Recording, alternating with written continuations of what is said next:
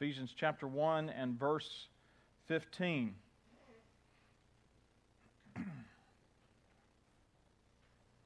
We'll read that together as is our custom, and then we'll get into the exposition of the text. So let's read it together. For this reason, because I have heard of your faith in the Lord Jesus and your love toward all the saints, I do not cease to give thanks for you, remembering you in my prayers, that the God of our Lord Jesus Christ, the Father of glory, may give you the spirit of wisdom and of revelation in the knowledge of Him, having the eyes of your hearts enlightened, that you may know what is the hope to which He has called you, what are the riches of His glorious inheritance in the saints, and what is the immeasurable greatness of His power toward us who believe, according to the working of His great might, that He worked in Christ when He raised Him from the dead and seated Him at His right hand in the heavenly places, far above all rule and authority and power and dominion, and above every name that is named, not only in this age, but also in the one to come.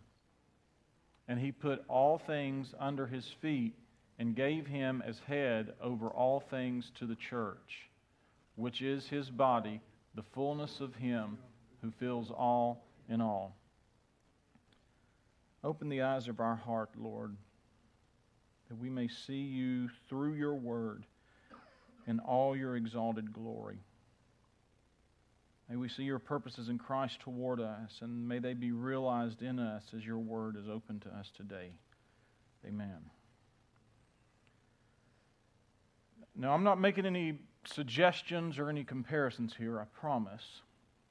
But one of my favorite services at Covenant, where I served as elder formerly, was our prayer service. Once a month on Sunday afternoon, we had a service that was devoted to prayer. And one of the reasons that it was my favorite service, there were a lot of reasons, but one of the main reasons was that it allowed me to see into the heart of the members of my local congregation as they publicly prayed. When they were praying, they were making known the intense request of their heart. And I think that probably nothing like prayer allows us to see what a person thinks about God and what a person truly desires, like hearing them pray out loud. It's just something that kind of opens the windows of the heart, if I can say that, and lets us peer in. And that's what we're getting in this text. We are actually, in a sense, hearing Paul pray out loud. This is what he's doing. And we hear him tell the Ephesians and any other Christian that he's addressing here, as this was probably a circulated letter, why he has been giving thanks on their behalf and what he's been praying for concerning them. It's a glimpse into Paul's prayer life. And in this glimpse, we get a clear picture of what Paul thinks of God, and then what he desires, what he truly desires for Ephesian Christians, for Christians in that area where the letter would have been circulated, and ultimately, because this is the inspired Word of God, what Paul desires for Christians everywhere in all of time. So first, verses 15 and 16 show us why Paul gives thanks. He opens his prayer, if you will, with thanksgiving, and he tells us why he has been thanking God on behalf of the Ephesians and the other Christians in the area. For this reason, he says in verse 15, for this reason, because I have heard of your faith in the Lord Jesus Christ, or in the Lord Jesus and your love toward all the saints, I do not cease to give thanks for you, remembering you in my prayers. Now he is probably alluding to the whole paragraph. I am giving thanks for this reason. That whole paragraph ahead of time, or really, as Bradley told us and Dale told us the last couple of Sundays, this is one sentence in the Greek. But I think more immediately he's connecting it with verse 13. Why am I giving thanks? Because when you heard the word of truth, the gospel of your salvation, and believed in Him, you were sealed with the Holy Spirit.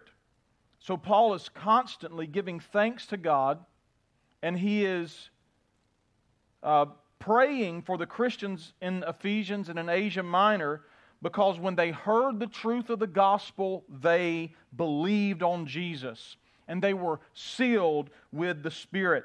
Paul had something to be thankful for here, and he is constantly giving thanks. Paul also says that he is thankful in verse 16 for their love toward all the saints. And we see in the rest of Ephesians, or we will see in the rest of Ephesians, that this is a natural outflow of their belief in the gospel. I am thankful that you have believed the gospel, and I am thankful that as a result, you love all the saints, all those in Christ. So Paul rejoices then that these Christians are united with Christ and united with all the saints by the power of the gospel. This is a major theme, a twofold major theme in Ephesians that's introduced to us here. I am thankful that you are united with Christ and united with all of the saints by the power of the gospel. I think also that Paul is doing something pastoral here in praying, and that is he is modeling prayer and thanksgiving for these Christians and consequently for us. He is constantly expressing thanksgiving to God for their conversion. And so he is modeling for them what they ought to be doing. If I am constantly thanking God for your conversion, you also ought to be thanking God constantly for your conversion and the conversion of others. I think that applies to us today.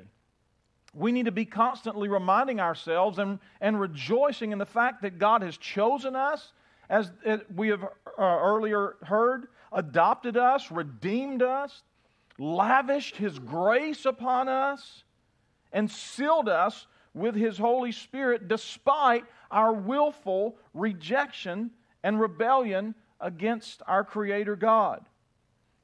Always remembering and rejoicing in this truth, what it does is it's going to put all the difficulties that we face from day to day in the proper perspective. That is the gospel perspective. So we are viewing our lives not in the hard and fast here and now, but we are viewing our lives from the gospel perspective, that regardless of what takes place, we can be thankful because God has lavished His love on us. And that motivates us to serve the Lord and to serve one another with gladness. We get caught up like that, don't we? Where we can't see outside of our own circumstances.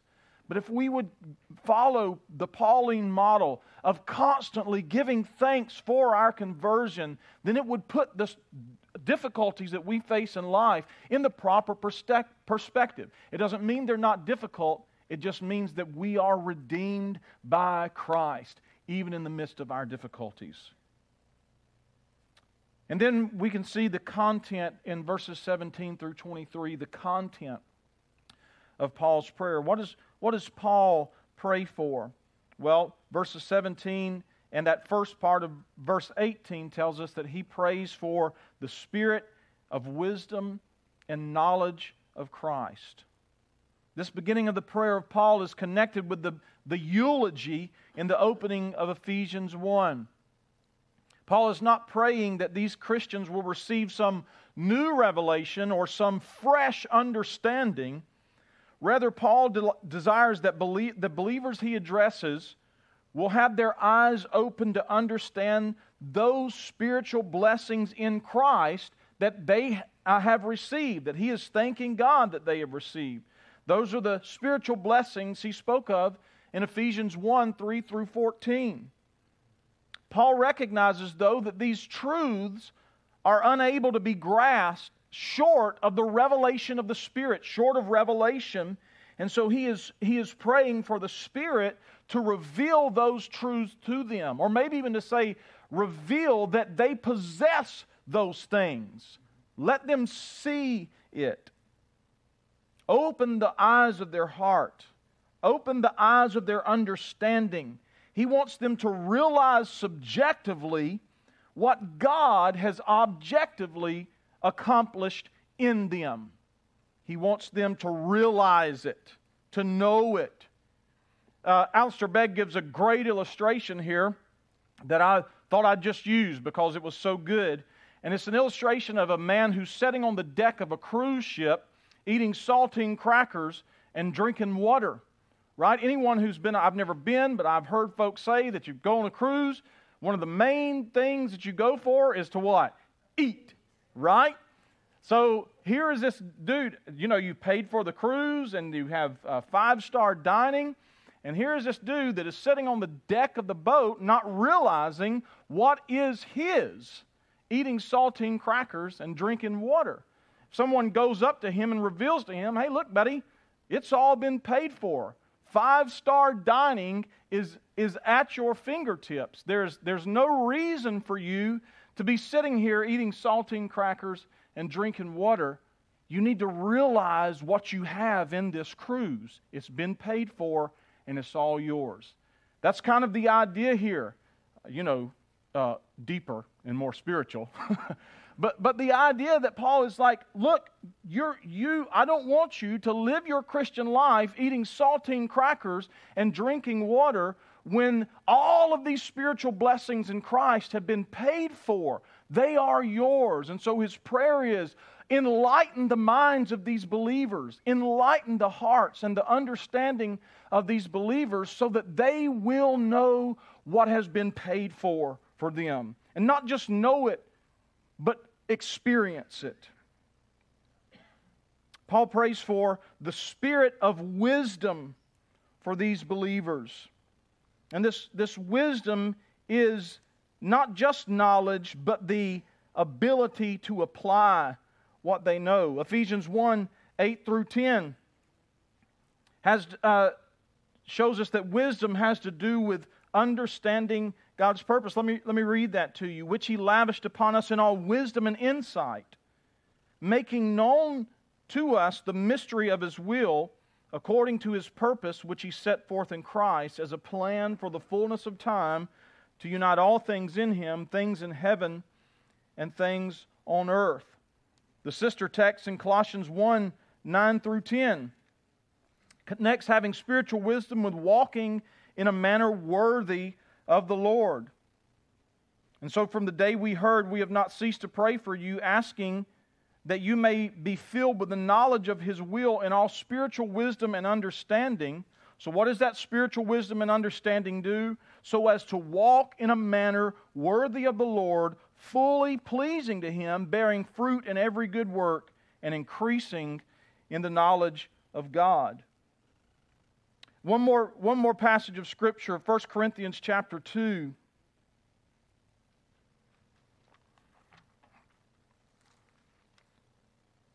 Verse 6 through 8. Yet among the mature we do impart wisdom, although it is not a wisdom of this age or of the rulers of this age who are doomed to pass away. But we impart a secret and hidden wisdom of God, which God decreed before the ages for our glory. None of the rulers of this age understood this. For if they had, they would not have crucified the Lord of glory. So Paul says that the rulers of this age or that age had this spiritual wisdom, they would not have crucified the Lord of glory. They would have realized who He was. They would have known what His purposes were. But they didn't. They didn't have that spiritual wisdom. It had been hidden from them, and so they did the wrong thing because they didn't have the wisdom to realize who God is. So Ephesians 1, 8 through 10, Colossians 1, 9 through 10, The prayer is that they would have the wisdom so they would do the right thing. And then Paul contrasts this in 1 Corinthians by saying they did the wrong thing because they didn't have the wisdom. And what I'm attempting to point out is the role spiritual wisdom plays in the Pauline writings, connecting Spirit-revealed knowledge of God with godly living. There is a connection between knowing God and living right, and I want you to see that.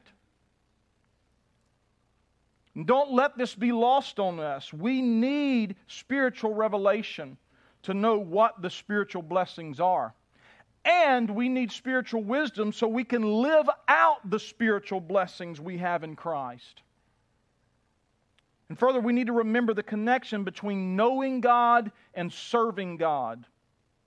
The latter, serving God, is produced by the former, knowing God. The deeper you know God, the more you will desire to faithfully and sacrificially serve Him and serve His people. I want you to note that Paul didn't move into a polemic against the Artemis cult. He didn't say, I pray that you would know how to argue against the arguments of the Artemis cult. He didn't give 7 ways to avoid the sexual perversion of the ancient societies in Asia Minor. He didn't say, let me tell you 7 ways to avoid sexual impurity. No, what did he pray for? He prays that they would know God. This is key. Look, folks seem to constantly want someone to tell them what to do, like a never maturing child. Don't make me think about it. Don't make me work for it. Just tell me what to do. But Paul doesn't pray that they would know what to do. Rather, he first prays that they would know God, His purposes in Christ, and how that relates to their salvation. Because Paul knows if they know God appropriately, they'll live appropriately, regardless if it's Artemis, Diana, sexual perversion, violence, or whatever it is. Know God and you'll live right in every circumstance. This is why here at Church on the Way, we attempt to have a healthy balance of theology and application. We want you to see God in all His glory, especially His purposes in Christ. And we want to direct you to ways you can apply those glorious truths in your everyday context so that you can make the name of God great in your spheres of influence and really in all the earth. And I want to take a moment here, and I hope I've been here long enough to be pastoral. Because I think that I've noticed a sentiment here that kind of there's a smorgasbord of ways to be connected to life at Church on the Way. You can pick Lord's Day worship, or you can go to small groups, or you can be in a DNA. And if you catch one, or if you can't catch one, rather, you'll catch the next option, no big deal. We've got 3 to pick from. But I say gently, beloved, that's wrong-headed. Lord's Day worship is where you see the Lord high and lifted up in His resurrected and exalted glory. This is where you know God through the preached word, through the prayed word, the sang word, and the word made visible in the ordinances of baptism and the Lord's Supper, which we will see in a moment. And it's where we participate as we minister those things to one another. Small groups are where we go deeper into those truths we see, hear, and minister to each other on Sunday, and to see how they apply more directly to our immediate circumstances with what? A small group of people. DNAs are even a smaller, intensely focused group to disciple one another. That's the D. Nurture one another. That's the N. In the faith to grow in holiness and grace, and to live a life of action. That's the A. In discipleship and service to the kingdom. So dear ones, what I am saying is, don't lose the connection in the life of our local congregation between knowing God and living out that revelation by picking one and excusing yourself for another because you have options.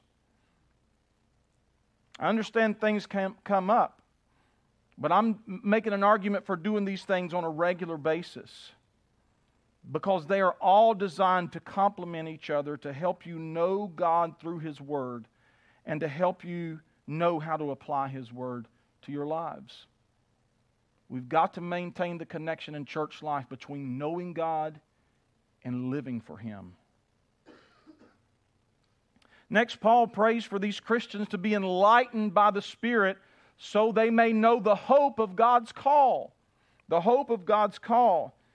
And that's in that second part of verse 18. Paul wants these Christians and all Christians to know the hope to which God has called them, or literally the hope of His call. This hope is not a reference to a hope that the Christian has been called. That's not what Paul's saying. Like, I want you to know that you can hope that maybe at some time you have been called. That's not what he's saying. Because the fact that they have been chosen, called, and redeemed is already established in the first section of chapter 1. The hope then, as John Stott says, is the expectation we enjoy as a result of the fact that God has called us. Ephesians 4:1-4 gives us a glimpse of part of the expectation of that call. I, therefore, a prisoner for the Lord, urge you to walk in a manner worthy of the calling to which you have been called, with all humility and gentleness, with patience, bearing with one another, eager to maintain the unity of the Spirit in the bond of peace. There is one body and one Spirit, just as you were called to the one hope that belongs to your call. Paul wants the readers to know that we have a real hope, a real expectation of walking in a manner worthy of our call, walking in a manner of hope, or humility rather, gentleness, patience, forbearance of each other, and unity of the Spirit in the bond of peace. Listen, the New Testament is replete with references to our Christian calling. You can write these down for the note takers and look at them later. But God has called us to holiness, 1 Peter 1:15. God has called us to fellowship with Christ, 1 Corinthians 1:9. We are called to freedom from the judgment of the law, so we may serve Christ and one another, Galatians 5:13. We are called to endure suffering and join with Christ in His suffering, 1 Peter 2:21. And after we have suffered for a little while, we are called to God's eternal glory in Christ, 1 Peter 5:10. And this is merely a light smattering of the references to the Christian's call. And may I say that to a lot of us at any given time, and maybe I'm just speaking for myself, but I don't think so, fulfilling our calling doesn't seem hopeful, but hopeless. I'm called to holiness, but there seems to be a pretty big gap here, right? I'm called to fellowship with Christ, but it seems like I hardly have the time. I'm called to serve Christ and to serve others, but it just seems like that I'm only self-serving. It doesn't seem hopeful, it seems hopeless. But I want to assure you, beloved, that He who has called you will complete His calling in you, and He will bring you to glory. We have that guarantee in Scripture. Just look at the last reference in 1 Peter 5:10.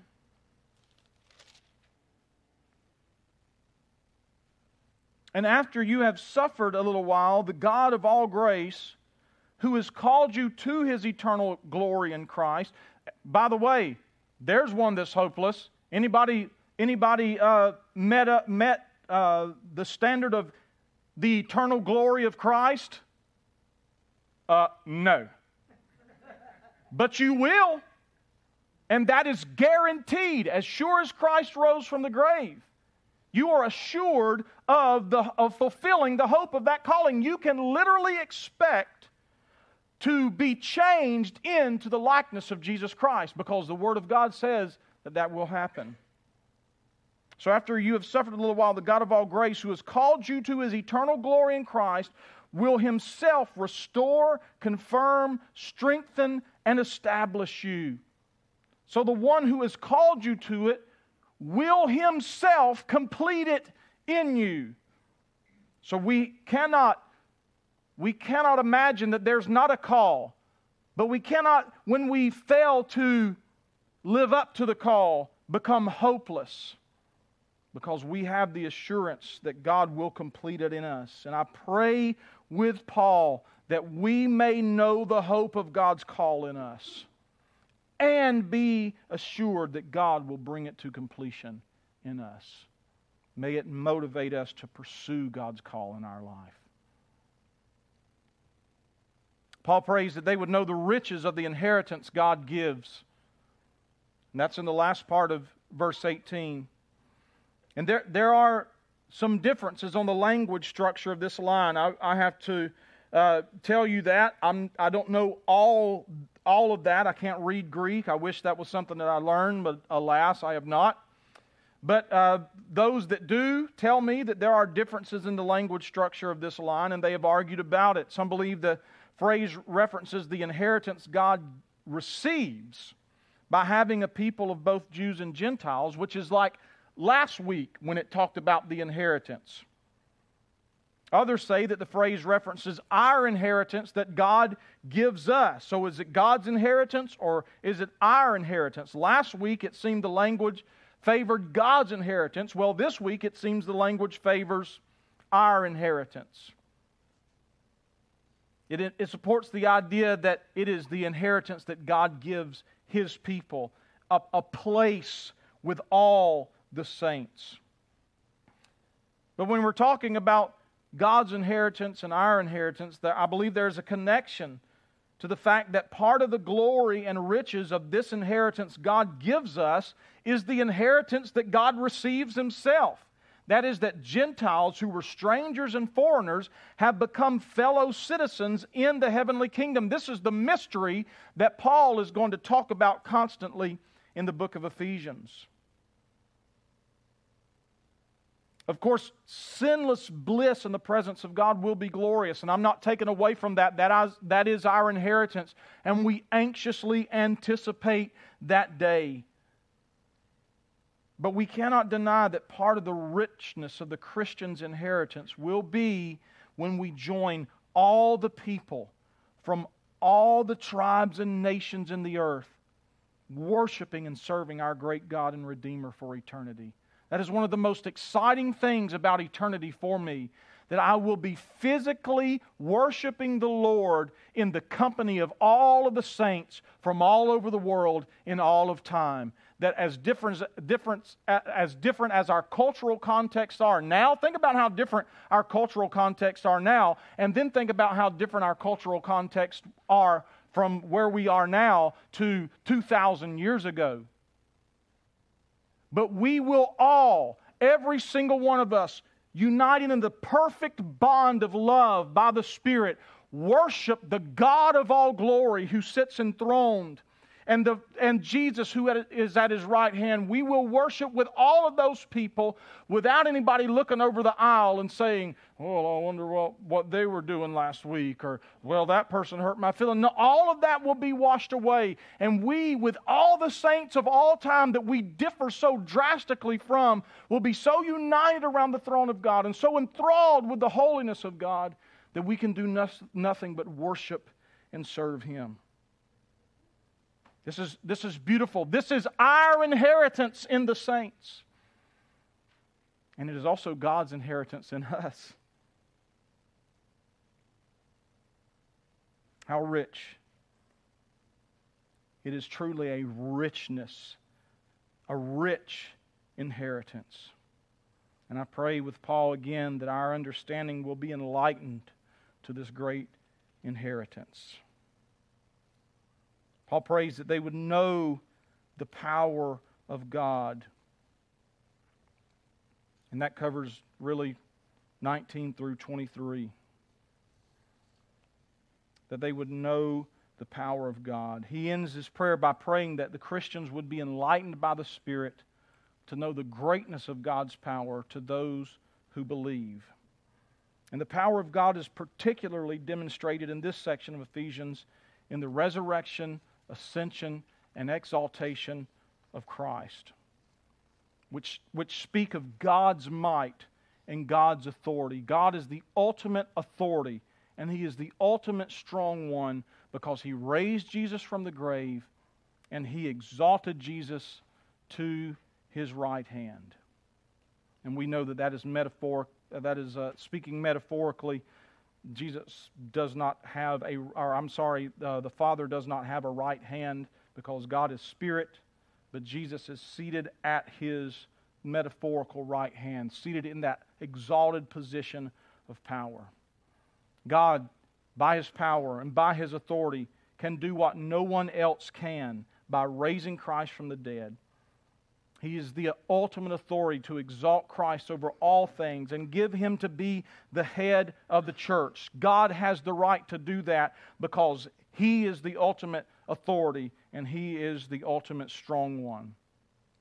In the Ephesian context, this would be over Artemis and any other false gods that were being worshipped.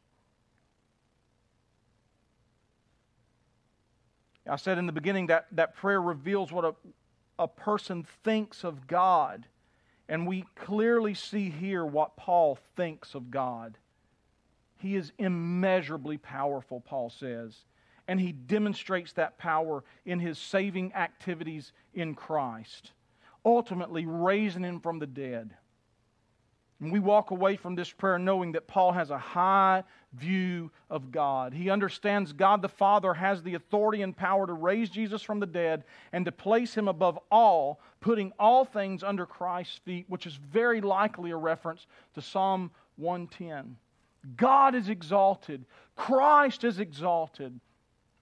And I pray that we would share Paul's high view of God, that we would know Him more, and that it would transform our lives into the image of Jesus. I think it's also noteworthy that the immeasurable power of God demonstrated through Christ's resurrection and exaltation is toward us who believe. So this almighty power, this immeasurable power demonstrated in Christ's resurrection and exaltation, listen, is toward us. This power is not an abstract power that we merely contemplate. Rather, it is a power that God has worked on behalf of those who believe in His saving work in Christ and no one else. Christ has been raised from the dead for us. He sits at the right hand of God above all earthly and spiritual rulers for us. Christ fills the church with His fullness for us. In a moment, we'll take communion together. We'll partake of the elements of the Lord's Supper. And Jesus, in establishing this ordinance of the church, He takes the bread and He breaks it and says, "This is my body broken," what? For you. And He takes the cup, and as they drink it, He said, "This is the new covenant in my blood, which is shed for you." The immeasurable power of God revealed in the resurrection was for us. It was toward us who believe. God did not just demonstrate His power abstractly. He demonstrated it objectively. He demonstrated it toward us. Paul knew what a great encouragement and motivation it would be for Christians to know the immeasurable power God had wrought in Christ for their benefit. And beloved, we ought to also be encouraged by such a truth. I pray that you are. God has done much on our behalf, has He not? He has blessed us with all spiritual blessings in Christ. And I pray that our hearts and our minds would be open to that truth, so we would be motivated by it to go on living in a manner worthy of our calling and worthy of the one who called us. Finally, this closing section of Paul's prayer also deals with our union with Christ, or our union in Christ, a theme that will run throughout all of Ephesians. We are raised with Christ, Paul says, and we are seated with Him. Do you hear that? So not only is Christ raised, but we are raised with Him.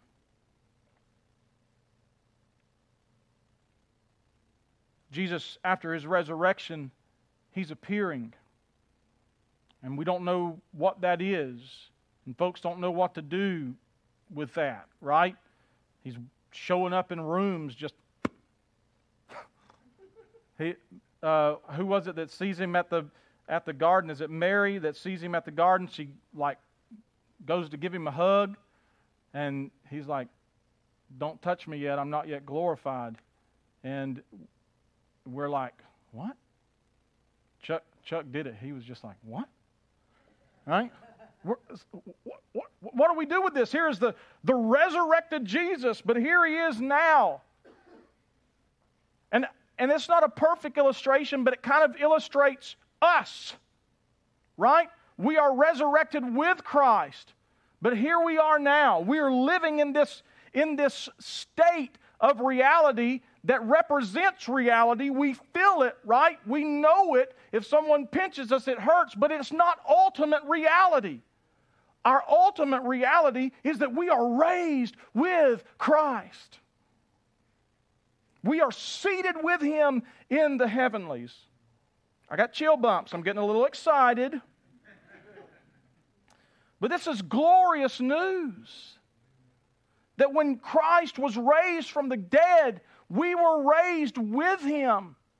When Christ is exalted to the right hand of the Father, we are exalted in Him. We are united with His resurrection. So all that God has accomplished for us in Christ has been accomplished that we might be with Him. We're going to see that as we move through Ephesians, that we are one with each other, and that what Christ has accomplished has torn down racial and social barriers and made us one with Christ. But here Paul hints at the foundation of that unity. That is our oneness with Christ. We can be at one with folks that are totally different from us, because we have been raised with Christ. There is a deeper reality to our existence than what we see and feel, than what we can see between the differences in one another's culture, skin color,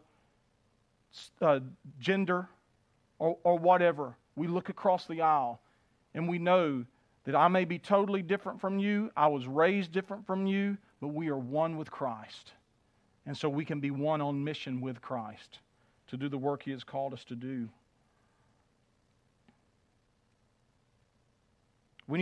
All we need to do to pick up this theme is look at Ephesians chapter 2, verses 4 through 6. But God, being rich in mercy because of the great love with which He loved us, even when we were dead in our trespasses, made us alive together with Christ. By grace you have been saved, and raised us up with Him and seated us with Him in the heavenly places in Christ Jesus. Christ has been raised for us, but we are also raised with Him. Christ is seated enthroned in heaven, and we are seated with Him. May the eyes of our heart be enlightened, that we may grasp the hope and riches of these great truths in an ever-deepening way. And there's little doubt that the more we know of these truths, the more we will be able to live as God has called us.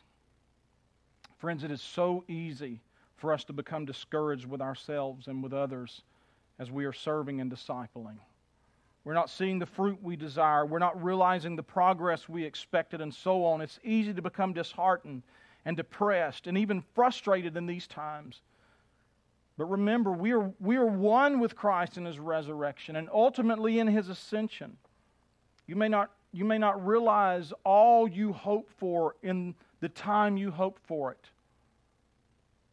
But we are raised with Him. We are seated with Him. You may not be realizing it now, but it is fully realized in the ultimate reality. Our full sanctification and the full sanctification of those you are serving or serving with is realized in Christ. We will all be transformed in His likeness, for we will all see Him as He is. So press on. Right? That's a word of encouragement. Those who sow in tears will doubtless reap a harvest with rejoicing. Christ is seated on the throne, and our union with Him guarantees the truth of that. Let's pray. Thank you, God. Thank you, thank you, thank you for all that you have accomplished for us in Christ. And Lord, I know very little else to do but to